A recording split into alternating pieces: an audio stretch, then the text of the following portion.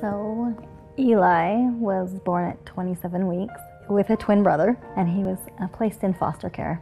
Aaron and I were looking to adopt at that time and applied to adopt these two little boys, and that's how they came to be part of our family. So at that time we knew that Eli had kidney disease, and we knew that he would eventually have a transplant. The thing that sets Eli apart from a lot of children is Eli will laugh at himself. He loves to have fun.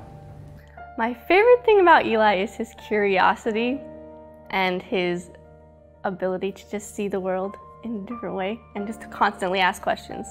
I love to talk with Eli because we are the same person, so we're both very precise and very particular about things. He is really fun to talk to because he cracks himself up. So yeah, he's very entertaining. He's just a very kind brother. My favorite thing about my twin brother is that he's fun and he now does things that he didn't really like to do before he had his kidney transplant. An average day just consisted of a lot of medication. He didn't eat as an infant. He was tube fed. It was rough. We saw a lot of doctors. He wasn't nearly as energetic as his twin brother was. When he was 7, in April, we were told that he would need a transplant, and we were pretty surprised that it had come so soon. It was 2 months later that they had found a match.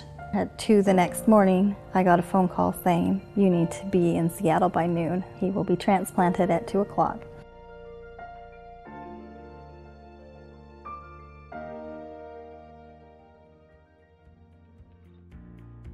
My name's Eli Grant Henderson, and I'm 11, and I wish to go to Australia.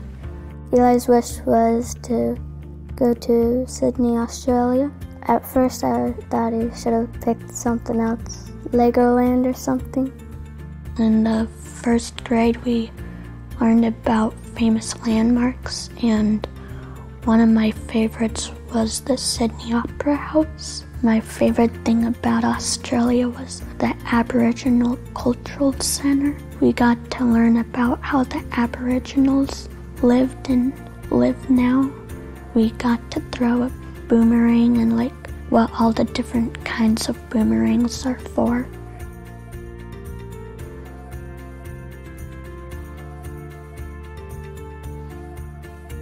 My favorite part of the wish was going to the Sydney Sea Life Aquarium. There was these glass tunnels, and there's all these different kinds of fish and sharks, and it's really cool. I think just being with my family because I hadn't been with them in so long, and so seeing the changes in them. It was also really cool because I got to see someone who I served with in Arizona who I wouldn't have had a chance to see otherwise.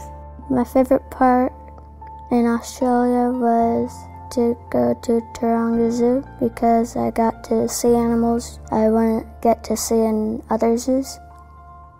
I think Make-A-Wish Idaho is a great foundation. They give hope to people who don't have very much hope, and they kind of lift their burden up a little bit. So I think it was a good thing for Eli to experience.